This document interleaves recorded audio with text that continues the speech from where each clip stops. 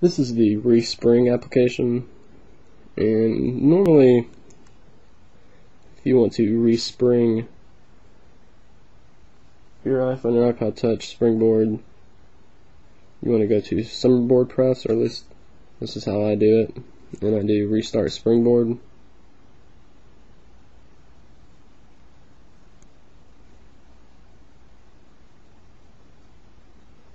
And I'll do this anytime I change the theme or try to install or uninstall an application and installer crashes without closing correctly.